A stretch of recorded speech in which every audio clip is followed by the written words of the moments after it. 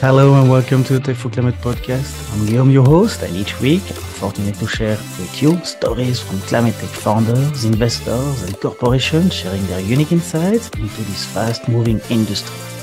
Eventually, like me, you will learn, discover, and get inspired by those unique men and women who are contributing to the fight against climate change, and I hope it will help you to take a step in this formidable movement.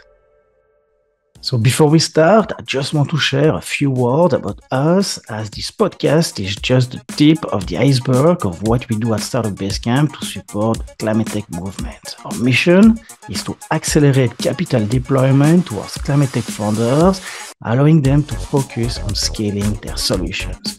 How do we do that? Every day, we help founders access to resources and connections and gain the visibility they need to expand their growth. We do this in a number of ways with a membership platform, a Slack group with a growing number of founders, investors, and experts from around the world. And recently, we went one step further with the matching services to connect founders with top climate tech investors. Keep in mind that we are able to do all of this thanks to the support of our listeners and our members. So please like and subscribe, share one episode with a friend, join a community, and if you haven't already done so, make a small donation to support our work. It really means the world to us. And now, enjoy the show!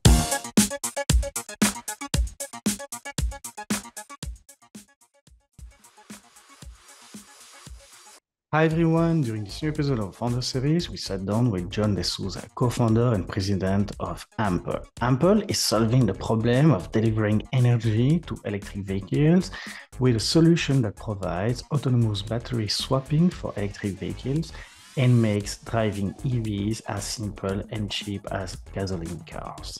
John's international background provided a fascinating perspective to our discussion on electric vehicles and entrepreneurship, which he gained during his formative years spent in Ethiopia and Dubai, where he learned that founding a company is much more common than we think, and we shouldn't be afraid of the risk. John then established himself in the US and had a long career in tech and health. He was later looking to buy an electric car when he realized that EVs were still not easy to charge quickly and drive long distances. That was the genesis of Ample. In this episode, John gives a captivating look at electric vehicles industry, beginning with an examination of what major markets have done to increase the adoption of EVs. He then dives into the main challenges of EV face and why current subsidies are misguided. From there, he moves into the infrastructure difficulties EVs face, how more charging stations are not just the answer due to a multitude of considerations, and why Ample's simple solution is a needed alternative for a technology we hope to build but do not yet have. In the second part of the show, John gives some as of yet unheard tips on the Tech for Climate podcast about how to make sure you get the most of your fundraising round. John, welcome to the show. Hi, John. Welcome to the Tech for Climate podcast. I'm super happy to have you here with us today. I believe it's going to be a great opportunity to hear your story and learn more about your exciting adventure to solve the energy delivery challenge for electric transportation by utilizing autonomous robotics and smart battery technology that you develop with Ample. So welcome to the show. Thank you very much for having me. Looking forward to this. So before we start, as the tradition in the show, can you give us a 30-second introduction about Ample? So Ample is solving the problem of delivering energy to electric vehicles. When we started this, we realized that we're trying to move a lot of the world from gas to electric. And gas works really well because filling gas is very simple. You stop for a few minutes, you fill your gas, and you drive away. With electric, it can be a lot more complicated. And it's hard to persuade a lot of people to switch from one mode that's very easy to another mode that's difficult. And so for us, we wanted to come up with a way that made electric as simple, convenient, and as cheap as gas. And so we came up with a way to do autonomous battery swapping, and that's what Ample is, autonomous battery swapping for electric vehicles. So let's start from the top. Can you tell us a bit more about your personal story and background? I mean, what are you passionate about? What do you love to do besides building Ample? What makes you feel inspired or like your best self? As I always ask, who's John? Well, by way of background, I was actually born in Ethiopia. Uh, we were living there. We left during the revolution out there, and then eventually went through a few countries. I finished my high school in Dubai and came to the US for university. So that's the background. That's in terms of what I'm passionate about is I do love people. It's interesting, but it's I grew up in Ethiopia where it is a large village of a lot of people, and you have your family, you've extended people, and I think I enjoy spending time with people. I enjoy being with people. Enjoy working and improving the lives of the village we live in, which is a large village, a global village that out there. And so a lot of what I've done has been focused on that. Is that how do you connect with people? How do you spend time with it? And I think we live in a world where it's very easy to disconnect from other people, to get yourself mired in this virtual world. And so I want to keep it sort of real, not virtual. I want to keep it where we can still connect with people, spend time with them, learn and do what it takes to to connect and improve each other's lives. So now tell us a bit more about like your previous, work and life experience before the launch of Ample. I mean, I saw that you're serial entrepreneurs, you're also an investor, so you've been very active on the health medtech ecosystem, even work for Goldman Sachs. So, I mean, what did you learn along that long and extensive journey already in a way that give you this edge to start the company? Maybe you have like one or two pieces of, gold nuggets of experiences that you can recall and define as such. It's interesting when you've lived in I would say in villages or other environments. One thing you realize when you watch people is creativity, entrepreneurship is the norm. When I was living in Dubai, for example, it'd be very common for people to start businesses out of need. There'd be a family that maybe the husband lost a job, the wife lost a job, the other person would jump in and say, maybe I can start a business selling food, selling this, or importing stuff from one country into. So it was incredible to watch how willing people were to start businesses, to take risks, to do what was involved. I think that taught me a lot of stuff that I feel that when we go through and we have this privilege, we've gone through great universities, got a great education, the bar to take the risk gets very high, and a lot of people get scared. What would happen if I fail? So I would say the first thing in terms of going through and thinking about it was the ability to take risk and realize that in a lot of cases, even if it fails, it's not going to be that bad. So I think it's an important one to go through. And what I mean by that is, if you have people around you that care for you, that love you, if things go south, you still have the people that care for you and love you. That's You still have that. So it gives you the comfort to say, I can always fall back on what matters, as opposed to saying what matters to me is for people to think I'm a great entrepreneur or think that. So having that core around you, I think is very important. The second thing I'll say that in terms of going through that taught me a lot was people are very creative with fundraising in other countries. I think when you live in some countries, you get to realize that it's all venture capital or private equity, but people are raising money all around the world in very innovative ways. They may pool money, they may be doing other things, and so it opens your eyes that there are access to capital beyond just a few pockets that can help you. It may not be what you need to reach large amounts, but maybe enough to get you started. So I think in terms of being creative and going through and understanding that, is very important. And I said the last step in terms of that is having people that care about you, but also people that want you to do well. Because people talk about networking, but a lot of networking is sort of connecting, and I don't think it goes that deep. But when over time you've connected with people that you care about each other and want each other to do well, you have this lot of people out there helping you, and that's a real help where you help each other really moves things forward. So from my background, I've been in a lot of different industries. I started off in the technology. I went to the finance industry, to the healthcare industry. I realized a couple of things about myself. I do enjoy learning. Every time you go into a new industry, there's a tremendous opportunity to go and learn. It's exciting, and for me, it's very passionate. It's going through and seeing what there is new. But the second part of it is, how does it connect to what you know? So there's a part of saying, wow, I knew all this stuff from one industry. I can map it to this new industry. And bringing those realizations over to the new industry gives you a very different edge than people who are already in industry. What makes each of us unique is our multiple levels of expertise and how they overlap. And I think going through different industries allows you to do that. For example, you may go into the finance industry, and people who've been in the finance industry for a long time have have a lot more knowledge.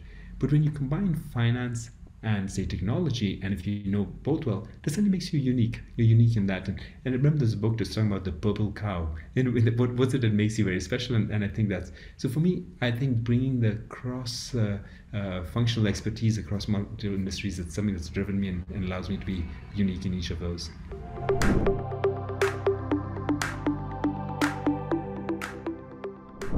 So, stepping back a little bit, and you mentioned that those different, experience in different industries. I mean, today you're active in what we call, climate or clean tech industry.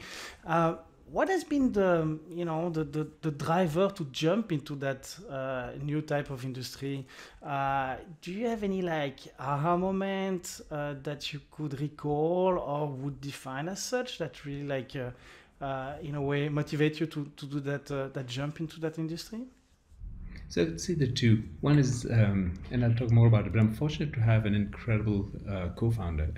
And as we talk about it, I'd say working with somebody that you enjoy being with, working with, is transformative. We've worked together now for, I think, 17 years, and it is incredible. We enjoy working with, we enjoy spending time with each other. And I think as people think about it, I strongly recommend finding that, because especially as you startups have a lot of good moments and bad moments. And if you have somebody that you work well with, when you are going through a difficult time, you have somebody that can balance you out and bring you out of it.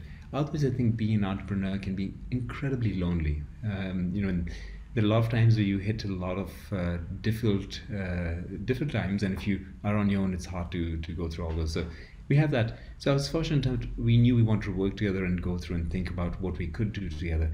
I think for us, the part of the aha moment in terms of thinking about the full clean tech is to, when you think about large problems, environment is a clear one out there. But what brought us to think about electric vehicles was a bit of the realization we spoke earlier on. Both of us were looking to go through and purchase a vehicle. We looked at electric cars, and it didn't take long to realize that the experience was completely broken. It works well in a unique use case. If you buy an electric car, it's your second car, third car, and you don't drive that far and you charge it at home, it works perfectly. If it's not that case, it's your only car and you're going to rely on it, it doesn't work well. And so we looked at it, and both of us were saying, wow, this is going to be a really tough experience if you go through. And then we realized what we're doing on a global perspective is we're trying to get everybody to move there. And so the first thing we did is we spoke to different people about how is this going to work. And they all told us that, look, in a couple of years, now just keep in mind this was 8 years ago, they said in a couple of years we'll have these 350, 500 megawatt chargers. You'll be able to charge your cars in 5-10 minutes, and it'll work really well. Well, lo and behold, 8 years later, we still don't have those. And it's not clear how we'll get there. And the more we dug into it, we realized that the challenges were actually really hard to solve. So we said there's a clear opportunity here. People think there's a solution. To us, it was clear that it wasn't going to get solved. And we said, if we start now, we'll come up with a solution that does work. By the time the rest wakes up to the realization that the rest of the solution is not going to fall in place.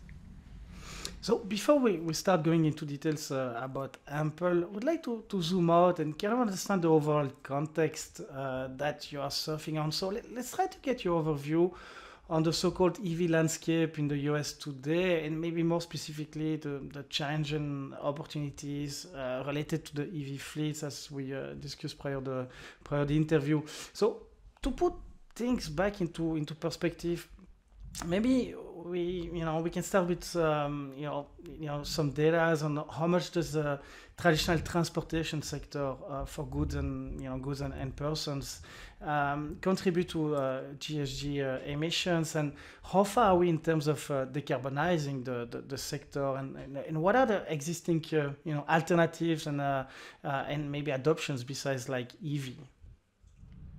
So I think why a lot of people focus initially on transportation is that transportation accounts for 40% of greenhouse gas emissions. It is an incredible amount, and it's also one that's not going down. It's actually one that's been going up. So you say if you're going to start off with trying to solve the decarbonization, the clear place to start off is to go through and work on transportation. And I think that's why a lot of them go through and immediately hone in on that. Now, if you look at it from a global perspective, we haven't made a big dent on that. We might have, on a global perspective, 1% of vehicles or 1.5% of vehicles going through and switched over. That's definitely not enough to make any sort of dent in that. So we need to go through and solve that.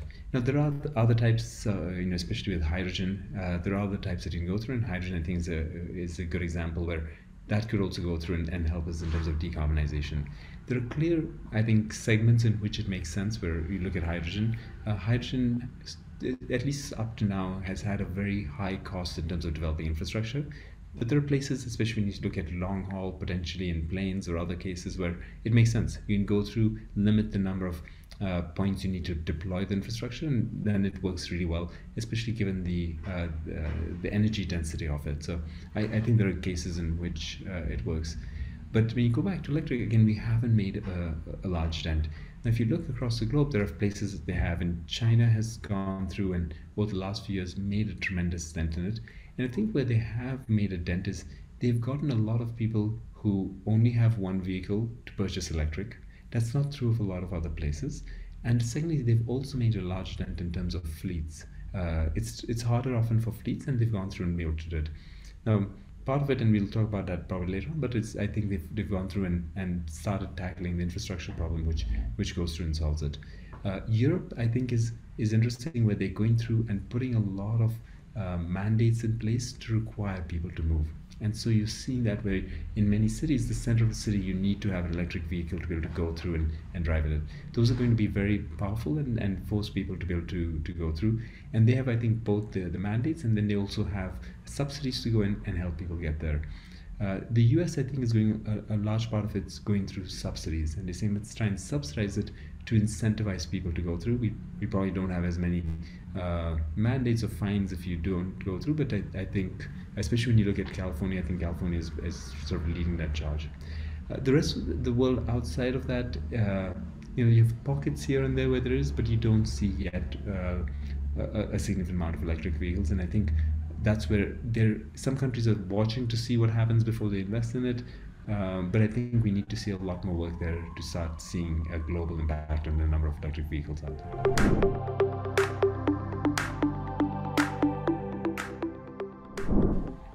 So, double clicking on the fleet managers or fleet user, could you maybe give us some insight in terms of who are those fleet owners and companies? Which profile are we talking about? I mean, that you have maybe identified and that are willing to move to EV solution. And what are the challenges and opportunity that you see in the market to accelerate this EV deployment?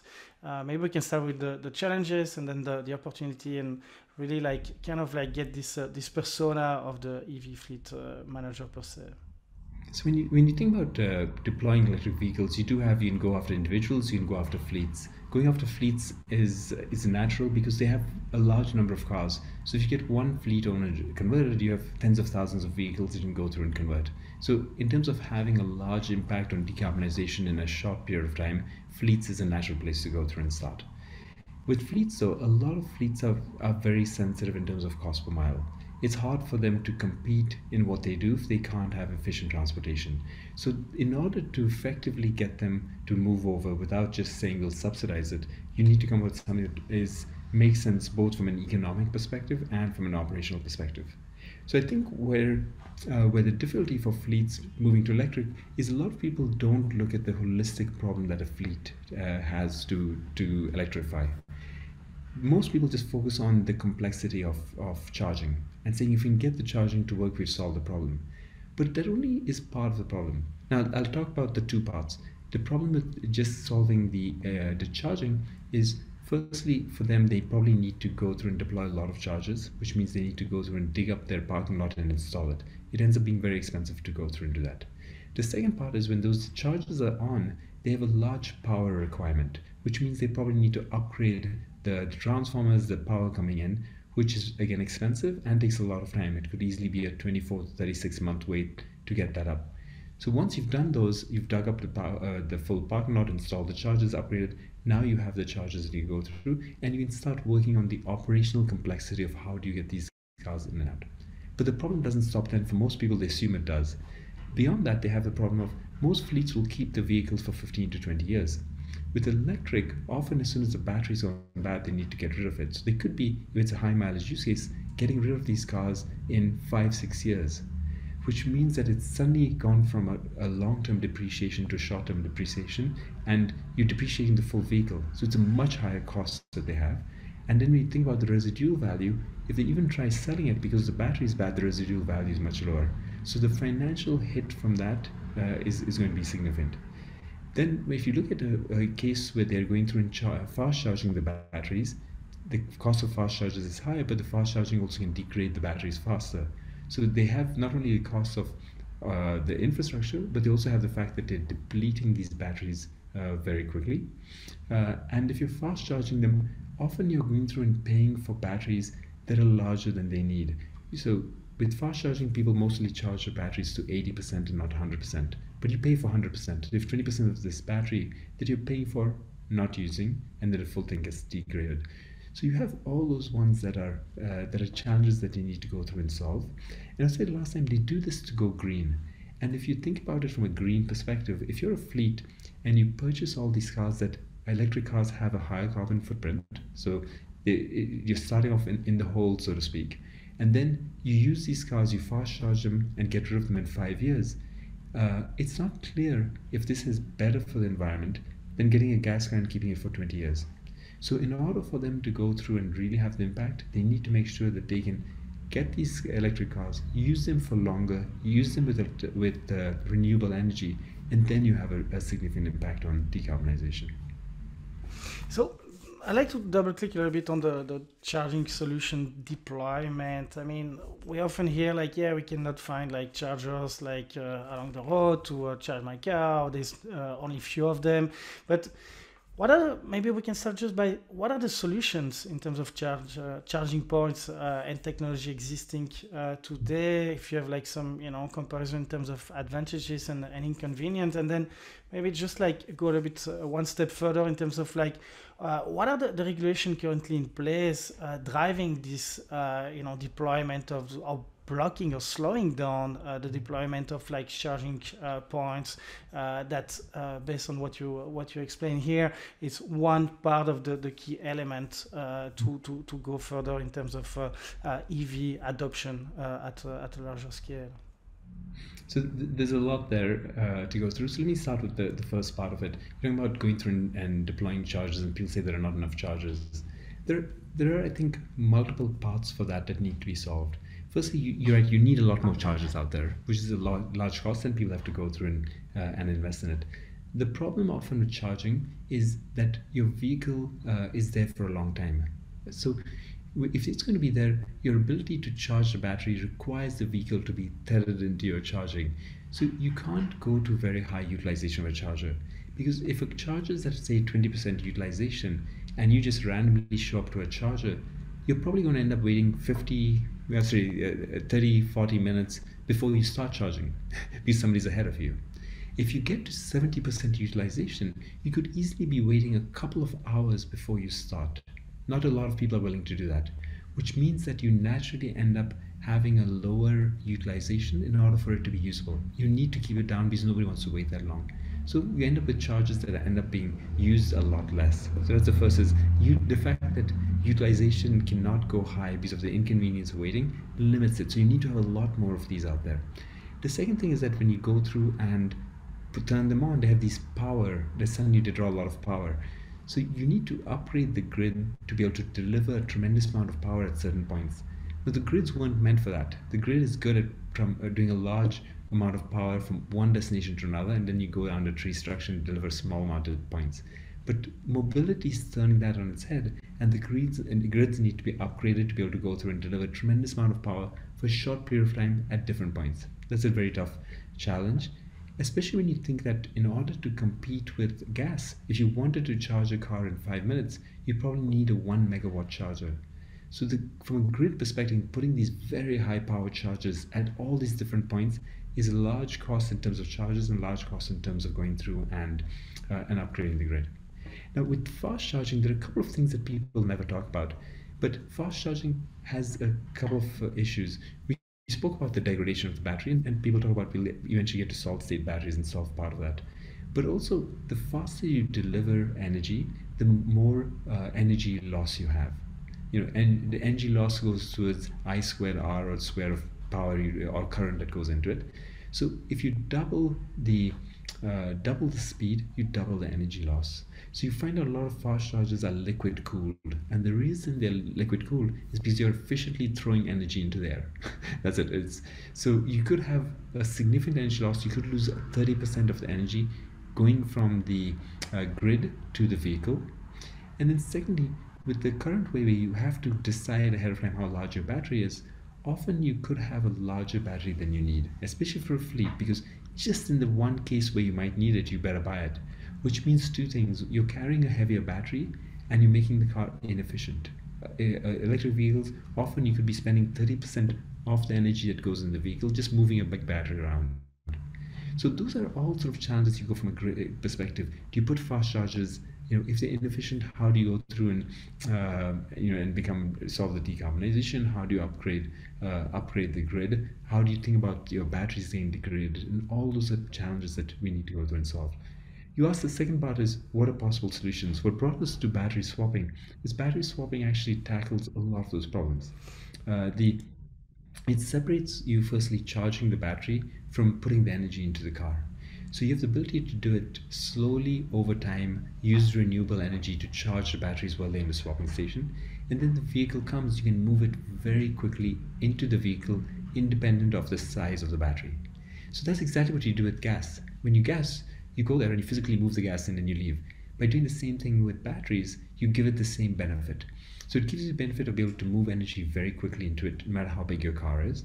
But it also gives you the ability to use renewable energy because you're taking your time and you can slowly charge it when the renewable energy is available.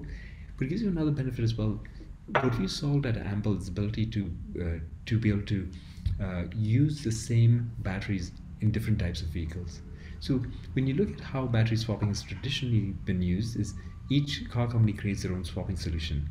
But that would be equivalent to having a gas station per type of vehicle. And that doesn't work that well. It's not very efficient. We solve the problem is, regardless of who comes in, you use the same battery, so it makes it look a lot like gas. Nobody ever can come. If you one other benefit, the way we solved it, we can also choose how much battery we put into the car. So that if you're a fleet and you're not driving that far, on each route you can put in just the amount of battery you need, which costs you less and makes your cars more efficient, without compromising your ability to drive further in case you need it. So I think battery swapping solves a lot of those challenges. It solves the problem of having to buy big batteries. You don't need to. You put as much you need. It allows you to charge with renewable energy. It allows you to deliver it very quickly. So it allows you now to move from gas to electric and actually have a better experience and pay less, because overall you'll pay less using electric than you will using gas. So I think those are two. The one last question you asked, and I'll just tackle a bit, is you're talking about in terms of what we need from a legislative perspective to be able to go through and tackle that. So legislative, it's interesting. A lot of things we do right now involve subsidies. So subsidies are good as long as you don't require them indefinitely. I think that's a very important, is that you don't want people to get reliant on subsidies. So as 50 years from now we're saying, wait, how do we get rid of the subsidies we have out there? A lot of the subsidies right now don't have a clear way to go away. For example, if you subsidize people building chargers and not subsidize them in terms of amount of energy they deliver, what you end up is a lot of chargers in locations that are very cheap to build it because you can get a large subsidy on it, but then nobody maintains it. And right now you see, where you read reports where 40% of the chargers out there are broken. Nobody's incentivized to maintain it, and so when you go there, it's not. So just incentivizing people building it doesn't. We should be incentivizing people to actually delivering energy from those chargers, and only when they use you go through and do it. You also see, for example, that there are incentives for people to buy new vehicles. That's begun to change, and I'm really glad. Because before, what we did is we incentivize the people who buy new vehicles tend to be higher income earners, and so we're incentivizing people who can afford to buy cars, which is not what we want to do. We want to incentivize people who can't afford to buy their cars. Uh, on average, people buy second-hand cars and they keep it for a long time. And by incentivizing new cars, you incentivize people who could otherwise buy it, and then when they resell it, the person buying it doesn't get the incentive.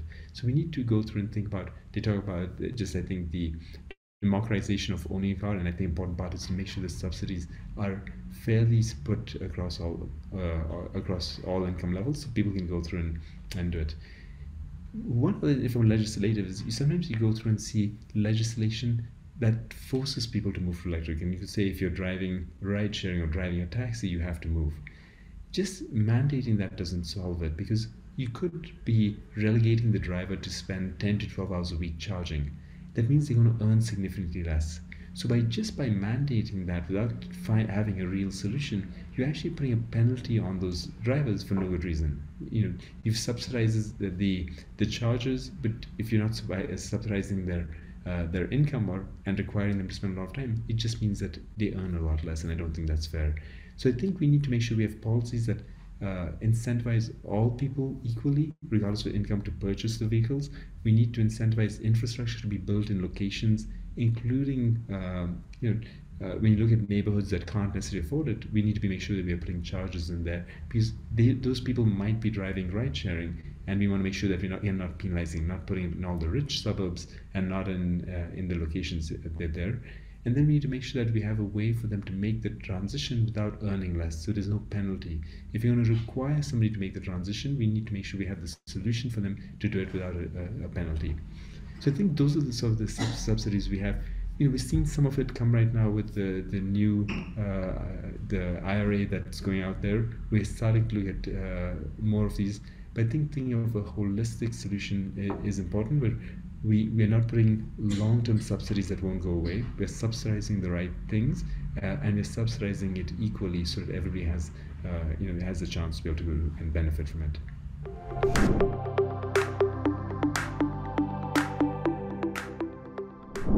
So to close this section, John, as everyone knows, there are always like some controversies around like EV solution, especially related to the rare earth elements coming into the battery recycling, and the source of energy used to charge EVs. So more like on a larger perspective here. So according to you, what is the real impact of that EV could have on slowing down climate change? Is it something really net positive, or still like a buzz, a greenwashing tool that people are trying to throw out there? And in a way, what needs to happen to make it this whole industry more cleaner in a way, and more sustainable, and close to the net zero that we are all looking for?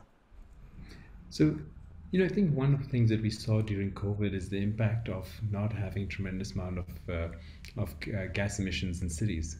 It was incredible. It was beautiful. It's something that I think we hope to see again in our lifetime, and not from COVID. Hopefully from actual efforts to decrease emissions. So I think that was a wake up moment for a lot of people, that there is a tremendous amount of benefit that you can go through, and EVs can deliver on that. I think it's not just. It has a real potential to go through. We need to make sure we do the things so that it's actually done well. But I think it has that potential to really get us there quickly.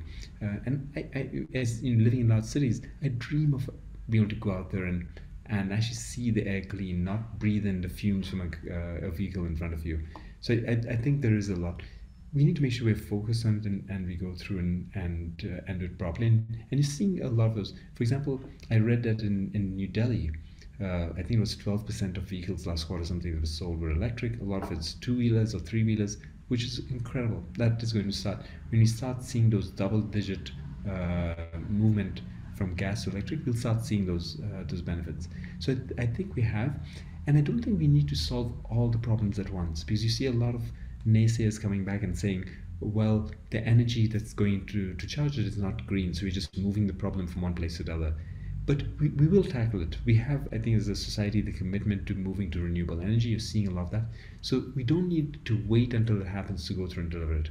I think if we make the transition over to electric, we will also make the transition over to sustainable. And as those two come together, we'll start seeing massive gains. So I think with those, we're doing it. Electric has the chance to do it. We're putting the mandates in place, and when we start seeing significant movement, we'll see the benefits. The other question you asked was about a lot of these. You hear a lot of the issues with the rare elements. How are they going through in mind? What's the impact we're having? And I think those are things we need to be uh, very careful and that we go through and spend the time to make sure it's done well. But there are two parts to that. One is it's not clear that long term what sort of batteries we're going to use. And I think we're very good, I think, over time, in terms of finding new solutions, finding new chemistries, be able to switch to different things. So I would not bet against humanity's ability to creative solutions to solve those problems. And I think what we do is we actually go through, we get the electric, knowing that again there are people solving those problems. We should get them, and over time we can make sure that we're subsidizing the right type of behavior there as well. So all three of those I think will come together. We will come through and work on new battery chemistries that limit the use of elements, especially elements that are mined in ways that are not acceptable. I think we'll go through into that. So we'll get to right battery chemistries. I think from the vehicle as well, we'll go through, we will hit larger numbers of EV and EV penetration so that we have numbers that go through and help us in terms of climate change. And I think third is we will put the work in place to get more renewable sources. And as those three come, I think that's when we'll start seeing those beautiful cities again. The fact that you'll be able to see the mountains from cities because the air is clean. So now let's go deeper into Ample. I mean, you already uncovered a bit, like if you could like reframe a bit like the story behind it, and which gap did you identify initially that led you to the current version of Ample? I mean, in a way, why did Ample have to exist? And I mentioned my co-founder Hal Hasuna. It starts off again with a desire to go through and work together, and we want to go through solve meaningful problems. I think we're lucky, especially in a lot of these countries where we have the ability to work on meaningful problems. This, once you go through and have enough money just to get by the needs, you have this flexibility to say what do I want to go through and work on, and the desire to work on meaningful problems is really important. I joke. There are two points I remember in my life. One, this is a long time ago when somebody said they were doing it was sort of like a social network for CDs or something, and I was sitting there saying, wow. And another one was somebody saying they had this virtual a community and they're so focused on all these virtual peanuts and all that. And I was saying that it's when you sit those times you go, wait, do I really want to spend my life working on communities for CDs or virtual peanuts or this? And I just felt that, look, I want to be spending my time working on more meaningful stuff.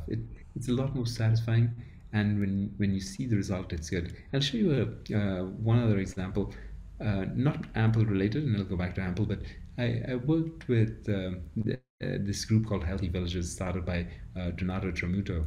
And we went through and we were going through and opening hospitals in challenged communities. It doesn't take that much money to go through, and this was in Kenya where we opened it, a maternal hospital, to have a dramatic impact on maternal mortality rates. Massive, we can almost go through and eliminate it.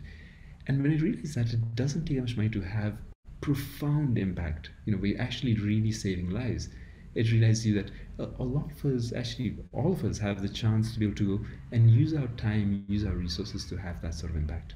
So when Hal and I were looking at the full space and saying, climate or environment is something that's important to all of us. When you live in California, you realize just from the change in climate over the last 15 years, it is really significant. I used to, 15 years ago, wake up in the morning and dress like it's winter. Now often I go out in shorts and a t-shirt, and you go, it feels nice that you go out in shorts and a t-shirt, but you know that it's wrong, and you know that we're not moving in the right direction. 15 years from now, what are we going to be? So we wanted to be able to go through and solve that, and And that combined with what we were saying at the time in terms of thinking about how do we make the transition, and if it's hard for the two of us to make the transition living in San Francisco, how are people in lots of other countries going to go through, or other cities going to go through and make the transition? So for us, it was a big need without a clear solution. And I feel that often you have this moment where you say the emperor has no clothes, and I felt that a bit with EVs. And what got us is we were starting to discuss this full thing of having these super powerful chargers to go through and charge cars and all. And we just said, okay, what's the probability that in 2 months or 2 years we'll have these super high chargers deployed all across the world so that people can make this transition? And we said it's very unlikely. And if people are betting on that, that's the opportunity. There's a gap. People think that that's going to go, and you realize that's not going to work. And if we can go through and come up with a solution by the time they have that realization, we will have solved a big problem. So that was the aha moment, saying there is a large opportunity out there. Nobody's really focused on it right now, but they will, and by the time they do, hopefully we'll have the right solution for it. So on the user experience side, if you could maybe walk us through the process. I mean, how does it work? I mean, what type of car can use your solution today? You mentioned, I think, every car, but maybe you can help us to visualize the whole process. I mean, where do we find you guys today? How do we create maybe an account if it's needed? I mean, if you can really kind of help us to visualize the whole process and maybe understand your secret sauce here. So I'd say there are two different paths with Ample. First is we need to solve the problem of how to be able to go through and work with cars without asking the car manufacturers to change the vehicle. The car manufacturers are producing vehicles at volume. It's a very difficult problem that you're going through and solving. And if everybody comes and asks them to make slight tweaks to that car, it's very hard for them to do it. They're doing it at very high volume with high accuracy and creating these reliable, safe vehicles. They don't want to spend a lot of time making lots of tweaks.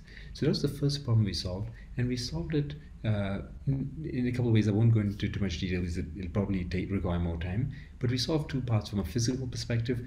What we realized is we need to develop battery packs that mimic what they have in the car right now. So that it really is a drop-in replacement. Just like you can switch tires on a car, we want to make sure we had a battery you could go through. And physically, we got a way to go through and do that by mimicking, at least from a shape perspective, how do you go through.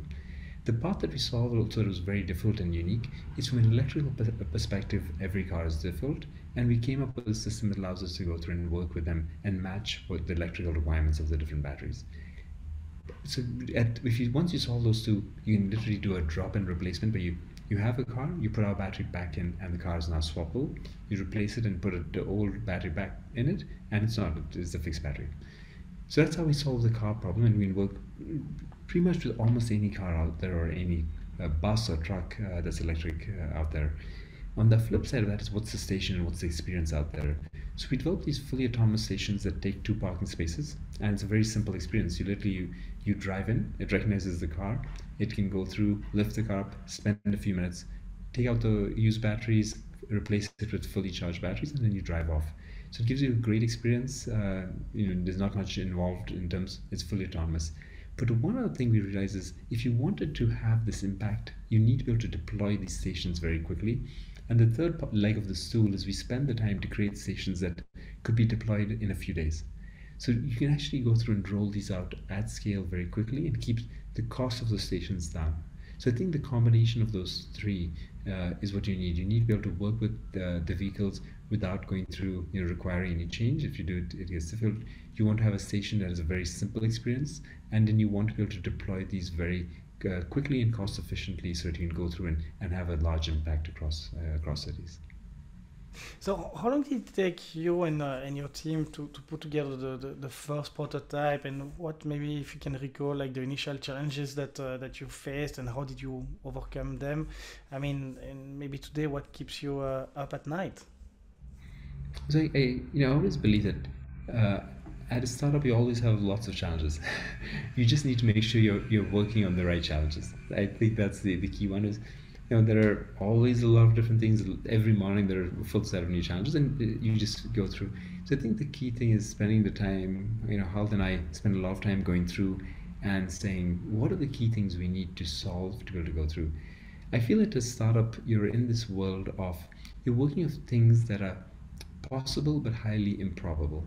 Yeah, that's the world you're in. It's possible and highly improbable. And so you need to be comfortable as in order to make it a trend, you need to be focused on working on those improbable things that make it more probable that it happens. And that's the full part. So the challenges keep on changing. As we went through and started, we didn't even know what was the right form of solution. So we had to go through and do a lot of the brainstorming to think about what could work.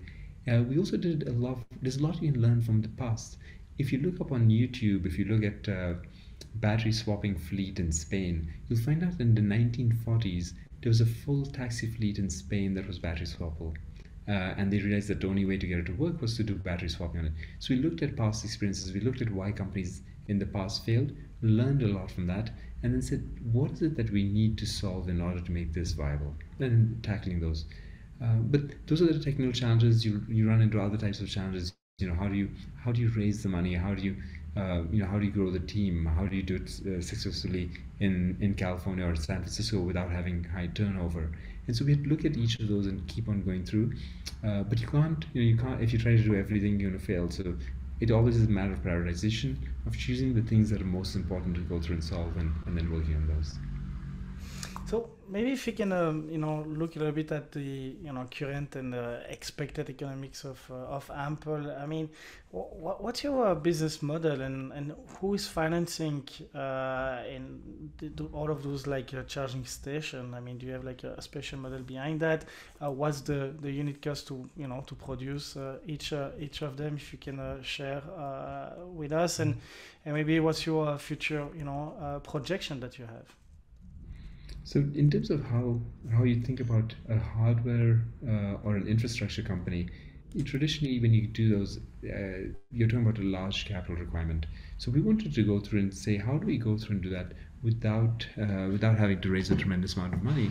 And there are a couple of ways we did that. So one is by focusing on recurring revenue. You go through and you have these vehicles that are using your system, and every year, once you bring them on, you get long-term revenue from them. So the ability of having recurring revenue and visibility means that you start the year every year knowing that you have a certain amount of backlog and revenue, which really helps. The same in terms of thinking about how do you finance it, by going after fleet customers, it gives you customers that are credit worthy as well as sign longer term contracts. And that means that you don't just need to use equity to finance that. You can actually look at different types of debt or other types of structures to be able to go through and efficiently raise the money against that. So say those are the two, especially as you think about hardware companies. How do you go through and limit or allow you to be able to go through and give you visibility on revenue, which is important, so that you don't start every year sort of in the hole and having to do brand new sales. It gives you visibility. And the other part is, how do you think about not having to just rely on equity, use other types of financing to be able to go through and grow the infrastructure. So maybe can you tell us a bit more about like your competition today? I mean, in the US and the rest of the world, why you guys are different or maybe better? How do you compare your solution to other solutions available on the market? So I think there are two, and I should probably say three types of competitors we need to think about. The first, I think, is the most obvious one, is gas. And I think that's where we do really well. When you compare us to gas, we have a similar experience. You can go through, get energy in a few minutes. We're cheaper because the energy is cheaper, so you actually get a similar experience, and you're going through and paying less, and you're doing well from the environment because you can use renewable energy in those vehicles. So I think when you look at that, we compare very favorably to it to be able to go through. There's another advantage when you look at the gas station. There's the environmental impact of a gas station. Not a lot of people want to have a gas station right in the neighborhood. How do you clean up after it? All of that is mitigated. You don't have those issues there.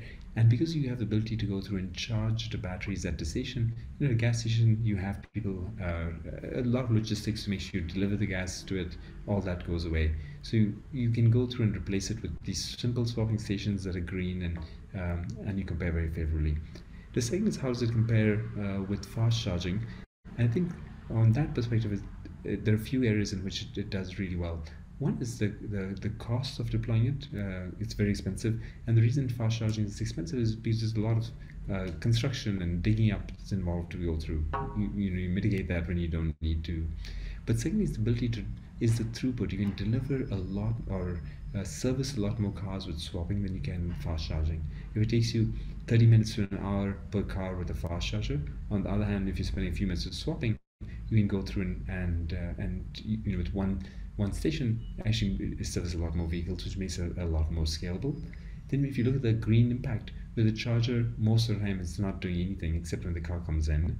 And we spoke earlier about why you can't have high utilization. So you have a charger that most of the time doesn't do anything, and then the cars come, it pulls a lot of power, and it's hard to make that power be renewable. And swapping station, you're low power, you charge batteries over time, which is better for batteries, less degradation, and you can go through and be green. So I think from all those, it works really well in terms of comparing and very favorably to charging. The last is how does it compare to other swapping solutions around the world? And I think it compares in a couple of different ways. One is the ability to work across different vehicles. That is very unique. Most of the solutions are very specific to a type of vehicle. And the second one you go through is you want to be able to do it without requiring the manufacturer to change the car. We're very unique in that, is that we don't require the manufacturer to go through and change.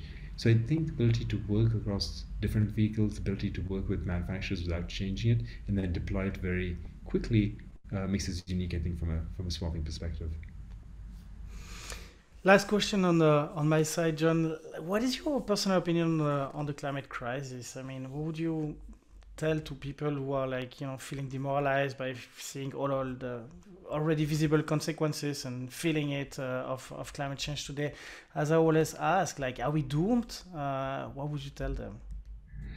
I keep on hearing people saying, don't bet against humanity, and I really do believe that. I believe we are good over time in terms of tackling large problems. And I was just reading the report yesterday about how we are now going through with the hole in the ozone layer, that they actually say that in the next few decades it could close completely and we could have solved that problem. So I think we have that ability. When it was there, it seemed insurmountable, and we'll do the work. So I think we have the ability to go through. We're not doomed, and that doesn't mean that we should sit back and just say, okay, we've all solved things in the past, we'll solve it here. So I think there are two levels. I think we have a large population of people, and if each one does a little bit, it has a huge impact. So I don't think people should start off saying, I want to move a mountain.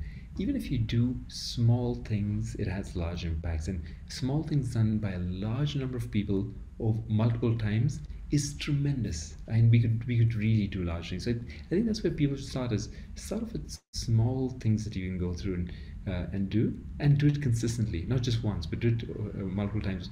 And I think that's where you go through. Then the second part of it is the people who are fortunate and have the means to have larger scale impact, we should do that. So I think the combination of everybody needs to do a part, and the people who can actually go through and set up organizations, solve bigger problems, tackle those challenges, fund research and all, should do that as well. And I think the combination of those two will allow us to do tremendous things. And when you look around, and the earth is really beautiful, it's such a shame not to. And it's just you travel these places and just see the natural beauty of where we live. It's so nice to be able to go through and try and preserve it and try and pass it on to future generations. So how can our community of investors, founders, experts listening to the show today can help you? If you, I would say from the investment perspective, all of our investors are people who come from climate change and mobility. The people who understand the problems really well. So for people who are in the investment side and they're actually looking at the space, we'd love to speak to them. We are deploying globally, and so no matter where you are, we hope to have a footprint in there. I would say also in terms of the partners out there, the energy companies have been great partners for us. We need to be able to go through and work with them to be able to go through and deploy it. So we'd love to have those. Even the real estate companies, if you have real estate, we need to deploy stations and we can partner really well. So for us, there's no way we can do it alone. We need partnerships. We need partnerships also with the car companies. People create existing car companies that do really amazing job with vehicles, but also the new car companies that are trying to create new vehicles out there. So all those, I think, are important to us. We need to partner with them. I think that's the only way we go through and have the impact that we hope to have. Any question that I did not ask you that I should have for this first part of the interview? I think from that perspective, we've covered a lot of it. I think, often where it does fall apart is what we need to do from a legislative perspective and all. I think we covered that well. I think we're in a stage right now where we're going to go through and put the right policies in place and get there. But I think the only part, if I had to focus a little bit on, is equity in there. We touched on it, but I think the divide that we see is often people who are funding it and all don't see the acuity of the problem, because they don't see, often you might say, look, I bought a Tesla and it works well, but that's not the experience for everybody. So I just say from that is equity of solving the problem is two. One, it's not only, I think, it's the right thing to do, but we won't have the impact we do if we don't solve it. So I think not only in the equity across larger cities, but also the equity across the globe. We can't leave certain countries out. The only way we solve, I think, the environment. The good thing about the environment is it's everybody's problem. It's not one where you can say, look, it's their problem, let's ignore it. You can't do that, and the only way we solve this problem really is by solving it. And so I think at a global perspective, we need to understand how do we help every country work towards this. We've started to see some work in terms of people saying, how do we put these funds together to go through. We saw that with the floods in Pakistan, and who pays for it and all. But I think we need to think about equity on an individual perspective, but equity on a global perspective as well, as make sure that we've put this stuff in place to help every country go through and tackle this in a time frame where it'll have an impact and be meaningful. Thank you so much, John, for your time, incredible insights on the industry. Thank you so much for all the effort that you put to build this better world and cleaner world. So thank you so much for coming on the show. Thank you very much for having me. I really enjoyed it. Thanks again for joining us on the Tech for Climate podcast. I hope you enjoyed the show. Stay tuned next week for more climate tech insights. In the meantime, head on over to our webpage at startupbasecamp.org, where we have lots more insights and resources for anyone wanting to get involved in climate tech. If you find our resources useful, please consider donating to support our small self-funded team. Don't forget to subscribe and share with your friends. And see you next time.